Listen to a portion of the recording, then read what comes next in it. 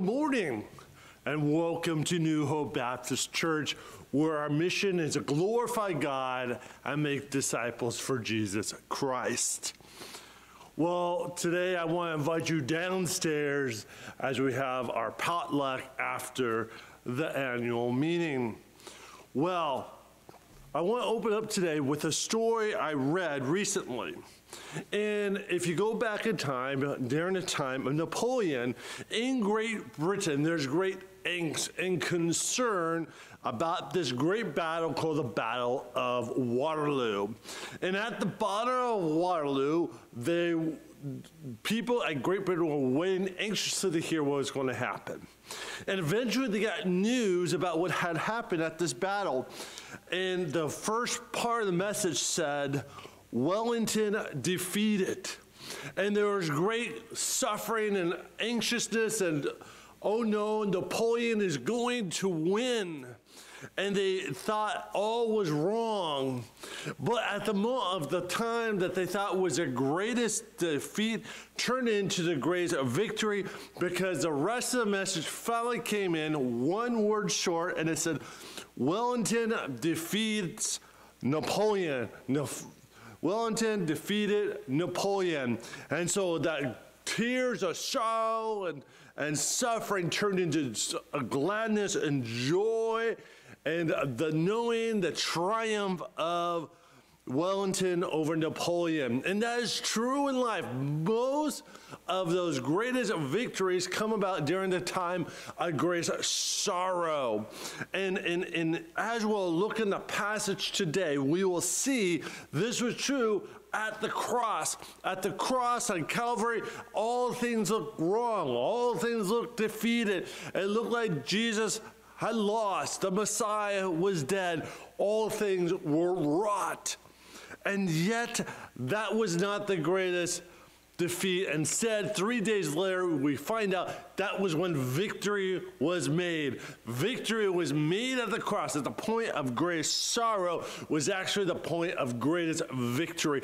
And as you look through the pageantry of Scripture, you will see that often it is during those moments of sorrow that victory happened. When Joseph was taken and imprisoned into Egypt, that was a moment of great victory, because out of Joseph, he would not only save Egypt from the great famine that would hit them, but would save his own family from that same famine. Moses, who would go out and go through many trials and tribulation and carrying facing Pharaoh and going through the Red Sea and all the constant battles, it seemed like he was always in suffering, but those sufferings led to great victory as he led the Israelites into the promised land, up to the gate, up to the door.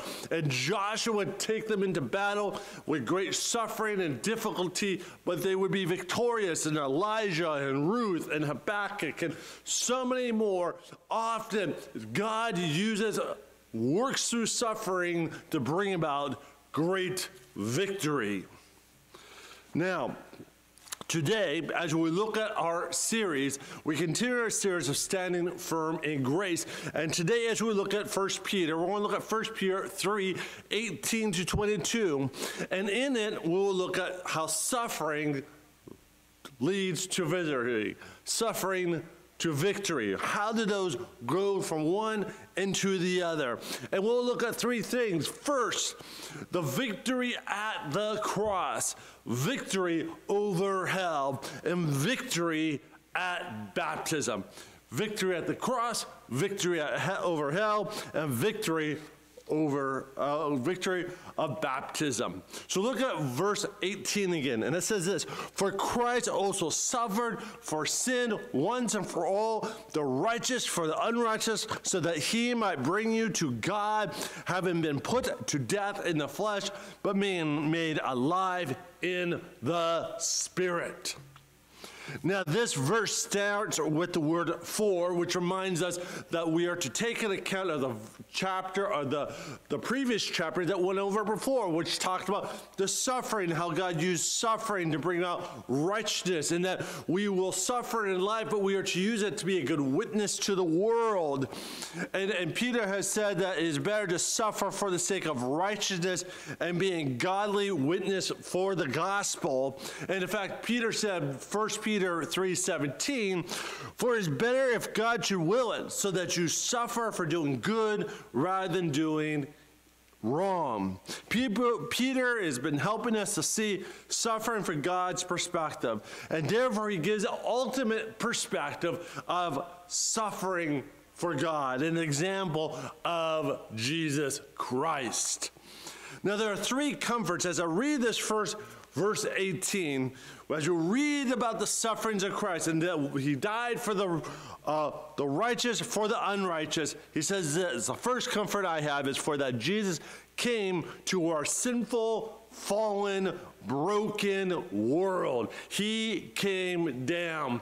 We do not have a God that's far and distance or remove. We have a God who came down into the muck and mire of our growing, broken world and came down to redeem us. We don't have a God that's different. We don't have a God that's distant or unaware or unfeeling or uncaring. We have a very loving, caring, and compassionate God who came down. Number two, I find great comfort that he suffered for the sake of living a righteous life for God. In other words, when God is asking us to live for righteousness' sake, even though we suffer and go through trials and tribulation, this is something that Jesus Christ himself did himself. In other words, God is not asking you to do anything that he hasn't already done himself. The third and most important comfort is that through his suffering on the cross, it made it right with God. It made us right before God. We have been justified. We have been sanctified. We have peace with God. It cost Jesus everything. He lived the perfect life that we could never live, and he died the life that died the punishment for sin that we deserve so that we can be reconciled to the Father. Jesus was the righteous, and we are the unrighteous. We were enemies of God, and he was a perfect Son of God, flawless Lamb of God. And we're enemies of God. He was the perfect Son of God. It's only by the work of the Son, by the conviction of the Holy Spirit, by the plan of the Father, that we cry out to the Father, Abba, Father. If we put our faith and trust in Jesus Christ. Amen? Like Christ, we have been put death and body.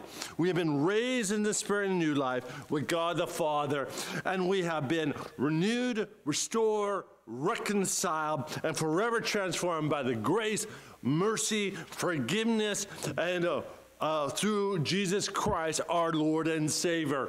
That was all made possible through Jesus' sacrifice on the cross. Suffering to victory. This is a salvation that Jesus Christ offers to all people. And Jesus died for the sinners, fallen, lost, broken, sinful, addicted. People feel burdened and broken down. Jesus died for you so you can be redeemed and restored to the Father. So the death will lead to victory. Let me say, if you have not given your life to Jesus Christ as your Lord and Savior, that now is a day, now is a time to accept Jesus Christ as your Lord and Savior, and there is no better time, because suffering leads to victory. Number two, victory over hell. He goes on to verse 19 and 20, and he says this, in which also he went and made proclamation to the spirits now in prison, who once were disobedient, with the patience of God kept waiting in the days of Noah, during the construction of the ark, in which a few, that is 8 persons, were brought safely through the water. Now, let me say, as you look at this verse 19 and 20, it is probably one of the most confusing two verses in the Bible. It's something that a lot of scholars has argued with and debated over. In fact, as I was studying this particular scripture, I found five potential interpretations of this passage. And so if you struggle with it, if you're not certain of it, you are in good company. In fact, I will present you the 5 opinions. I will tell you the weaknesses of them all, and I will tell you where I land. But ultimately, think about it, meditate, and make the decision for yourself.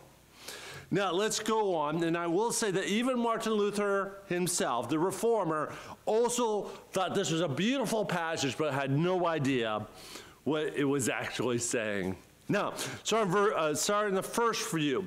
The first view is that Jesus was metaphorically speaking to the people of Noah's time through Noah. That as Noah was preaching, it was as if Christ was preaching through Noah to the unsaved people of Noah's day. And that there was an offer of forgiveness, of salvation, if they put their faith and trust in God until Noah closed the doors of the ark. And at that point was the last point. The only problem with this position is it seems to be talking about saying that when Jesus died, this event happened. Not that it happened in the past, not that Jesus had kind of spoke to Noah's generation, but that this is an event that happened after Jesus died on the cross. This proclamation to these spirits happens then. So I think that's a problem with this position. Number 2 position is this. Second, Jesus is going down to hell to give all that did not hear the gospel an opportunity to hear the gospel for the first time, to accept and give a second chance.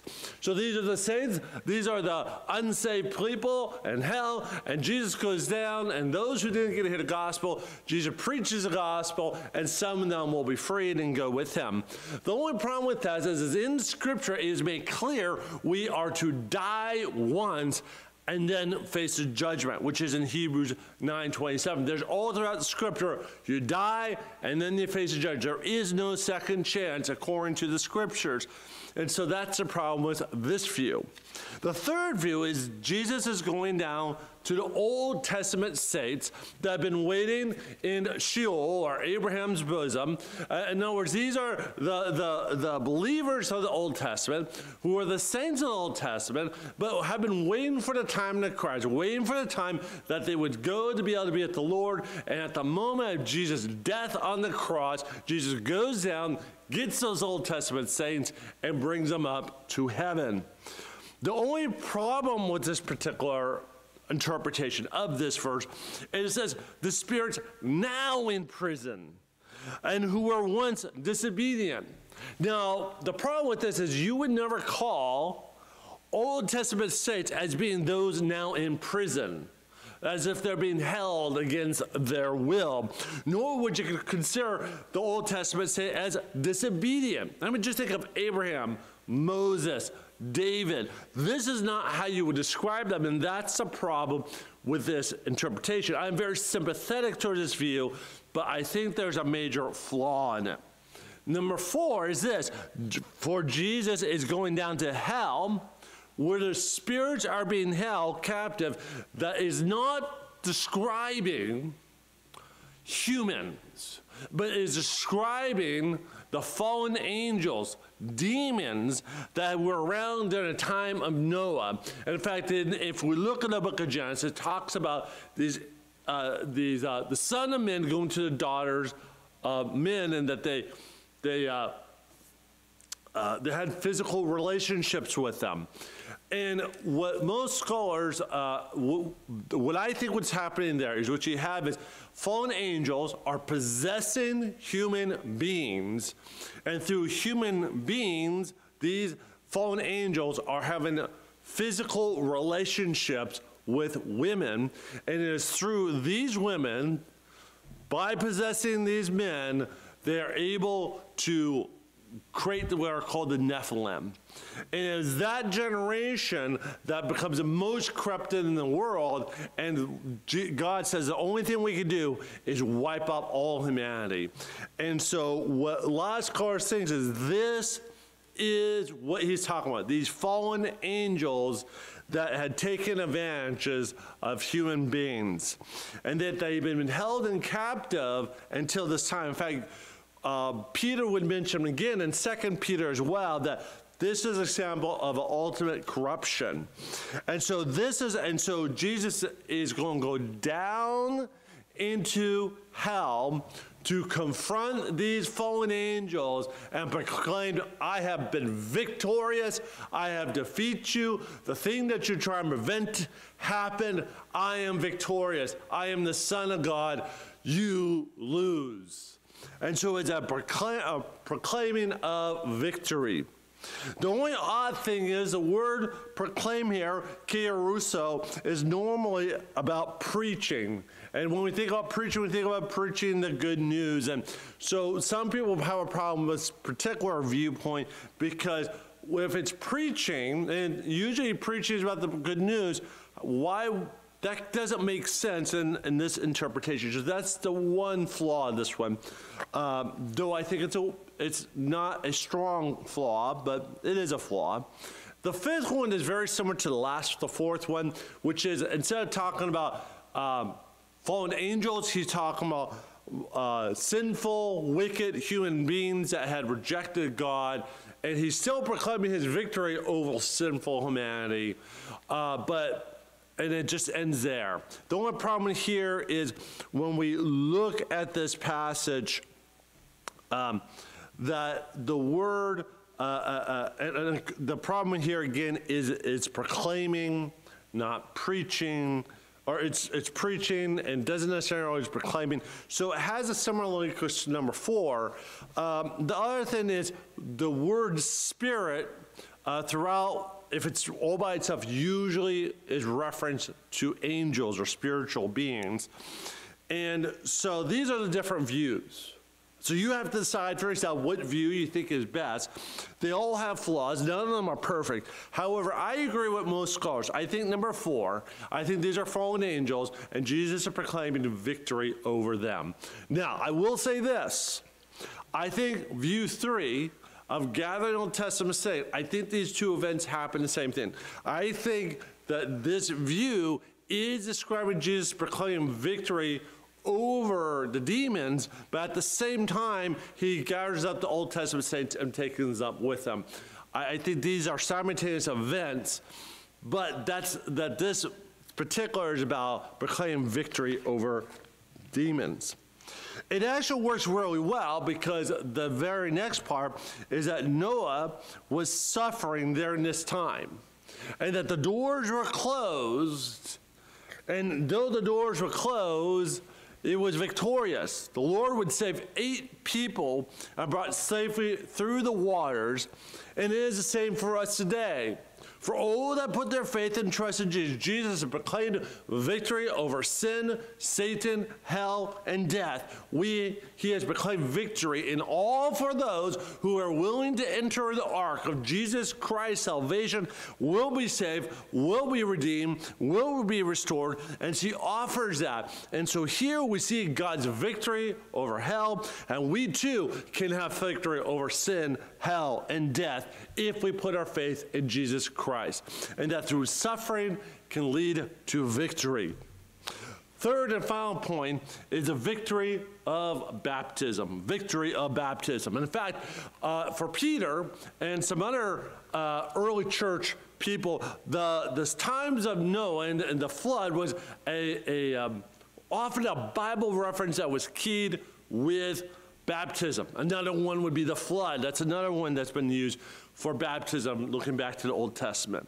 But let's look at verse 21, and it first says this, corresponding to that baptism, now saves you, not the removal of dirt from flesh, but appeal of God, good conscience to God through the resurrection of Jesus Christ.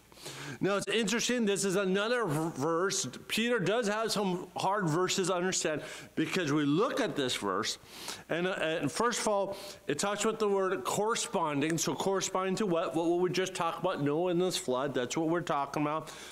The word baptism, which you need to understand, is a word that is baptismo, which means dip, submerge, dye in a garment, taking on the qualities of a thing that is submerged into. And so that's why as Baptists, we do not sprinkle, we do not pour, we baptize and dip for full immersion. That is what is modeled in the New Testament and is what the word baptismo means. Now, as you look at this verse, you'll quickly see something very odd about it, and it says this: baptism now saves you.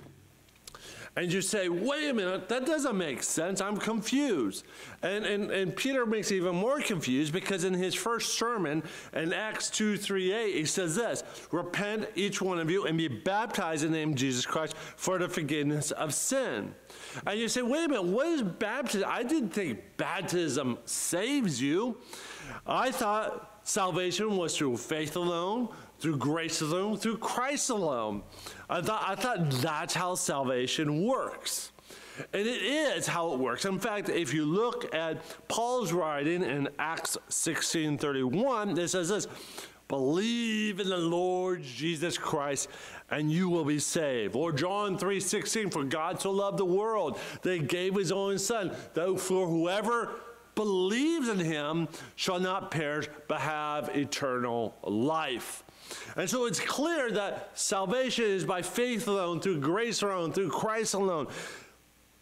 And so how do we correspond this verse to what Peter just said here?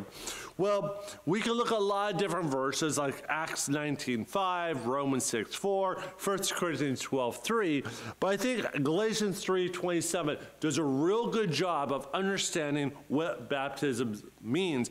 In fact, if you have your Bibles, you can open up to it, Galatians 3:27, and it's a good verse to underline because it says this: you were baptized into Christ, having clothed yourself with Christ.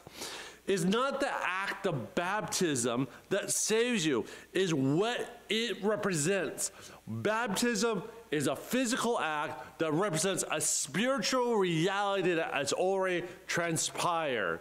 And if I could have a great example of it, is like the wedding ceremony that you do before God, and between you and God, you're committing to God that you have accepted him as your Lord and Savior. Not that it saves you. It has already happened. But it is a point at which you say yes. And it's a confirmation of that saving faith. That is, baptism does not save you, but represents the salvation that you have through Jesus Christ. Now, Peter makes it clear, not washing that is important, an appeal of good conscience. So it's not washing of dirt off. So it's not about washing dirt off. If it did say that, then it might have saying that you can say it has some salvation prayer. But what it is he says what? It's about appeal of good conscience, an appeal of good conscience. In fact, it's a declaration of your promise. It is where you sign the contract, make the handshake. It is a promise that you will go and serve Jesus Christ as your Lord and Savior, that you accepted his salvation. It is a final signing of the contract, like I did on a house a few days ago. And so it is a sign, a promise, a pledge, an obligation to say, I will follow Christ. Find that in the end, as Paul explains in Romans 6:4, therefore we are buried with him through baptism into death, so that as Christ was raised from the dead through the glory of the Father, so we too might walk in newness of life. We suffer by dying to our old self, but we are victorious as we walk in a newness of life through Jesus Christ by the power of the Holy Spirit. The evidence of the victory is a resurrection of Jesus Christ that proves that it has happened. It proves that the victory has been won. It proves that we're now dead to sin, alive to Christ, and will never be the same again. But not only that, but in verse 22 it says this: who is at the right hand of God, having gone into heaven, after angels and authorities and powers have been subject to him. Jesus was resurrected and went to the Father, proving he is victorious. But not only is he victorious, but it describes how he has victory. He has a victory and authority over all angels, all authorities, all powers, and subject to him. So all the universe, angels, human, government, everything has been laid underneath Jesus' feet. He has now been victorious. And if you are in Christ, you too are victorious, because Jesus Christ has saved you and redeemed you if you put your faith in him. It's through his victory on the cross, it's through what he has done, that you are saved. Beloved, some of you might mean it's time for you to get baptized. If any of you have not put your faith, have not done the final step, like getting baptized, it was one of the things we're commanded was to be baptized. In fact, Jesus tells the disciples, go and make disciples and baptize them in the name of the Father, Son, and the Holy Spirit. If you have not gone baptism, there's not too late. You can be baptized today. You can get baptized. We'll start seeing me after church. We'll get to talking. We'll see about where you would be interested in getting baptized. But it's one of the things we're commanded to do. It's a public declaration of what we have done. Beloved, there are many of us going through suffering and hard times today due to persecution, sin, sickness, and death. And let me reassure you this, that in the future, all things will be set right, and you'll receive the victory in Christ if you put your faith and trust in him. And all you have to say is, Lord, forgive me my sins. I receive Jesus Christ as my Lord and Savior. That's all it is to it. It's a simple thing, a simple act. Repent and believe the gospel. I want to end today with a short story that I read titled Victory Through the Blood of the Lamb by Christian Victory. It says this: Dr. Sewell, an old Methodist from dying, shouted aloud praise of God. And his friend would say, Dr. Sewell, do not exert yourself. Whisper, doctor, whisper. And he answers, let angels whisper, said he. But the soul cleansed from sin by the blood of Christ, a soul redeemed from the death and hell, just as on the threshold of eternity glory. Oh, if I had a voice that would reach from the pole to pole, I would proclaim to all the world, victory, victory through the blood of the Lamb. Perhaps we, the saints who are still alive, will ought to shout the glorious gospel more. Some final thoughts. First, may we live more fully in the light of the suffering and victory of Jesus Christ our Savior. I'm going to say that again. May we live in more fully in the light of the suffering of victory of Jesus Christ, our Lord and Savior. It's because what he suffered, it's because what he bled, it's because what he died, that we have victory. We have victory in Jesus Christ. Never forget that. And four things for you to consider. One, accept Jesus Christ as your Lord and Savior. Please, I encourage you, I plead with you, if you do not know Jesus Christ Savior, today is the day. Number two, treat Jesus as a sovereign Lord of Lords and King of Kings over your life. That there's no area of your life that you should not get over to him. Because he is faithful, he has died for you, he has redeemed you, and he's worthy of all of honor and praise. We should fully surrender to our sovereign. Number three, please get baptized. Get baptized. Follow God's command to repent and be baptized. And number 4, seek him in prayer. He is our sovereign. He is Lord. He has been victorious. He is the one person we can trust to go through our prayers. He is listening. He is paying attention. I implore you, if you to pray to Jesus every day. And every day you can have victory in Jesus Christ. Not to say you're going to have a perfect life. Not to say that life is going to be easy. By no means. But through Christ you will have victory in your life. That he has redeemed you, restored you, and he will walk with you. He will listen to you. He came down for you. He will listen to you. He died for you. He will save you. He was raised up so you can be raised up. Seek the Lord in prayer. Let me finish off with a moment of prayer. Dear Heavenly Father, thank you for this time.